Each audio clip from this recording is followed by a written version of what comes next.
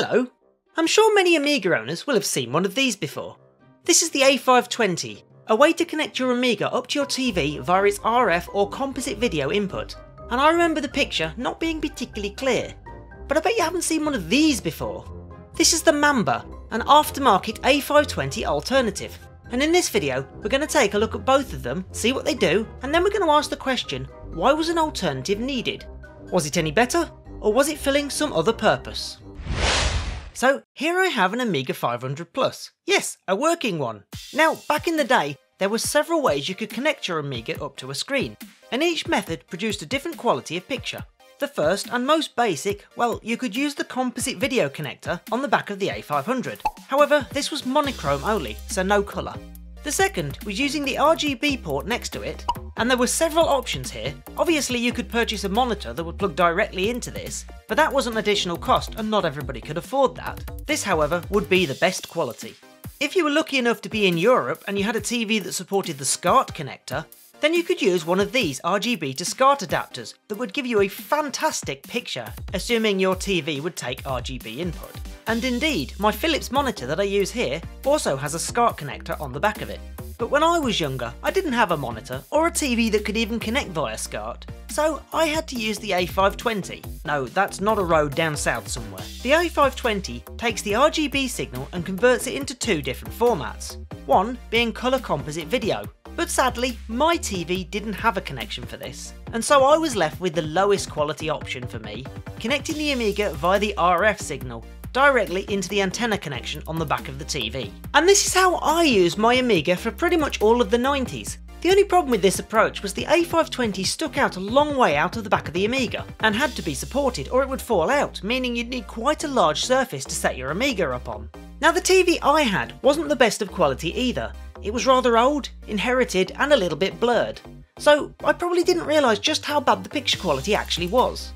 Now for reasons I'm yet to understand, there were also aftermarket TV modulators available made by a variety of companies. So let's have a look at this one. According to the Amiga hardware database, it's supposed to give you a slightly sharper picture than the A520. I don't know if that's via its RF output, video output or both. Anyway, by straining to look at the advert included, I can see that it retailed for just £34. I struggled to find really any other references to it, so let's take a closer look. What a cool mug. Commodore A520 Owners Club. Don't hate, modulate. Well, here it is. Look, it comes with a 2-year warranty as well. Mind you, that's probably expired by now. Flipping the box over and looking at the back, it's got the same connections, although there's no frequency shift switch like the A520 has. However, there's nothing really on the box to indicate if this has any advantages compared to the A520 either. So let's open it up and we'll have a look inside the box. Well, we've got the main device, and an antenna cable too. It's actually quite thick, so maybe a better quality than the original that came with the A520 anyway.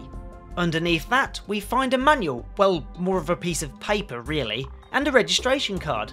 Interesting, although I doubt the post office box is still there. Oh, and they ask what model of Amiga you're planning on using this with. The Amiga 600 and 1200 had modulators built in, so that's kind of weird, but then again, maybe this is just a generic registration card.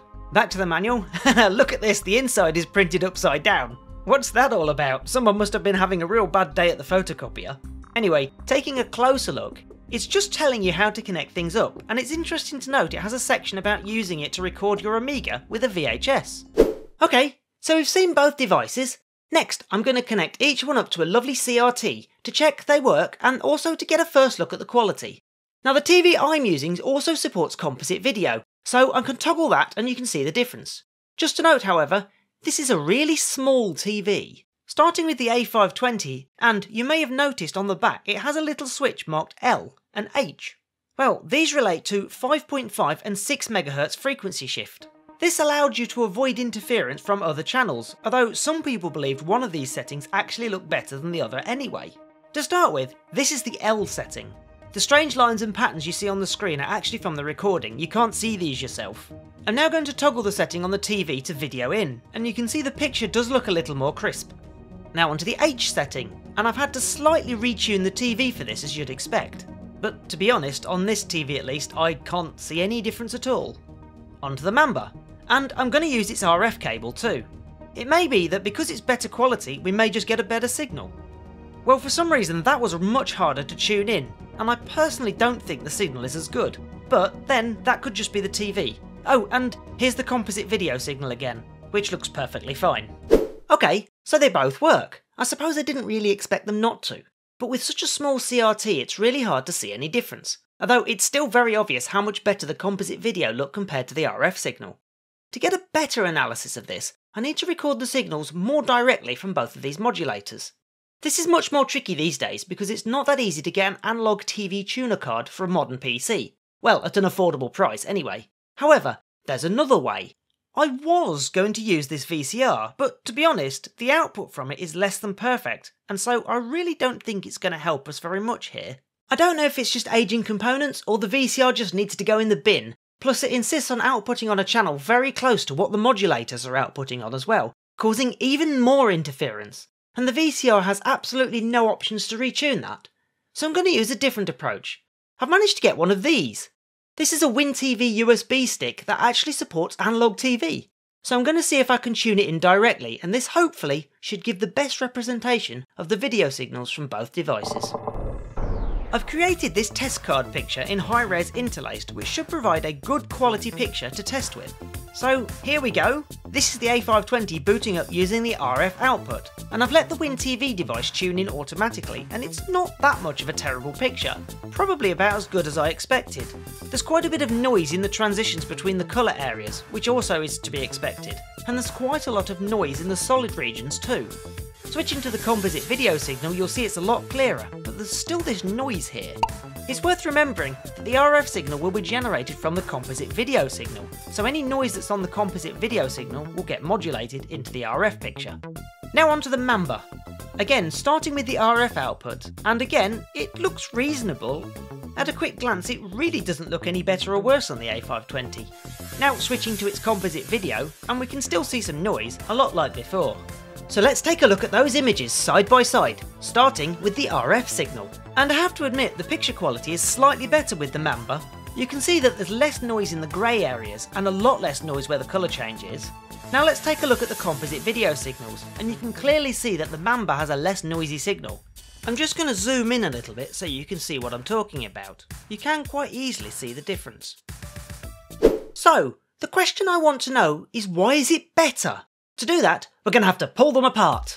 Starting with the A520, which is actually quite difficult to get apart, but I'm slowly working my way around it, and there it goes, it opens. I'm also going to remove the top of this shielded area too, because we want to have a look inside. Now onto the Mamba.